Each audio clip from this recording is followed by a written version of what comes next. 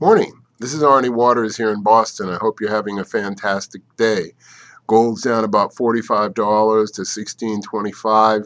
Remember yesterday or the day before we talked about net long speculators coming in? Well, they've become net exiting speculators.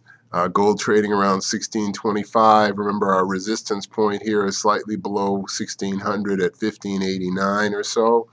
Our view is that gold's going to trade pretty much in this range, staying above the resistance of 1589 over the Easter weekend. What happens after that? Who knows? But our long view hasn't, our intermediate view hasn't changed.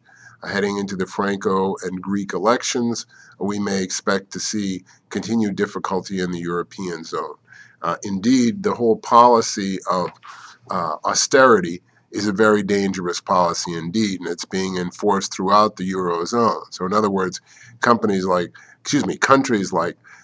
Germany and France are in such a situation that they really don't need to be very austere, but they're having to be austere because of Euro-wide policy.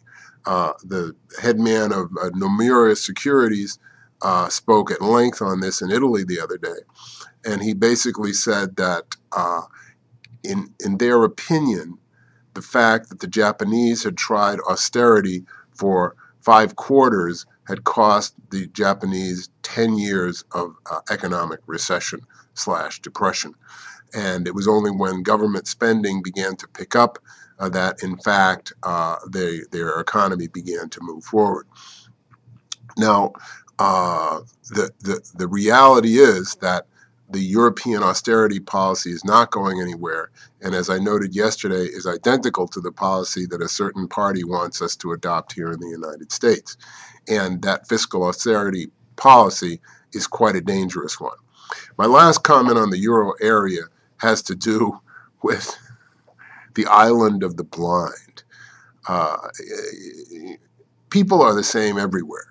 And people talk about people in the United States. Well, there's a whole island in Greece that has 4 or 5 times the relative number of blind people that there ought to be.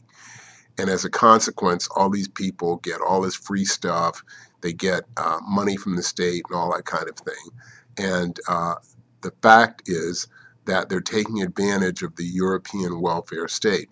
And this I found quite amusing, that as we look around the world, we're seeing the same kind of thing done throughout the world. We're going to turn to rare earth elements now. As you know, rare earth elements are quite expensive and quite difficult, and the Chinese have a monopoly on them, and we're trying to fight the monopoly with our own company, Moly Corp, and Linus Corp's in the deal, and Frontier Rare Earths, and other folk are doing all kinds of cool stuff.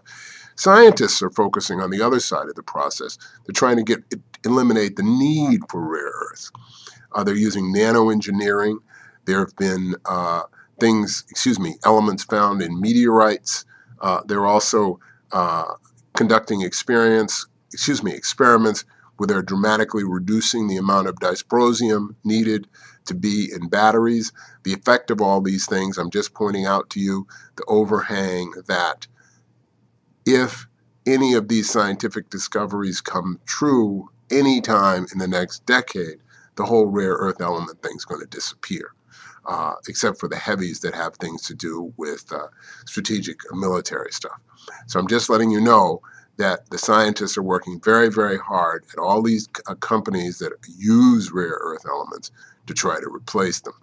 This is Arnie Waters. What day are you going to be happy if you're not going to be happy today? Thanks for listening and watching. Have a great day.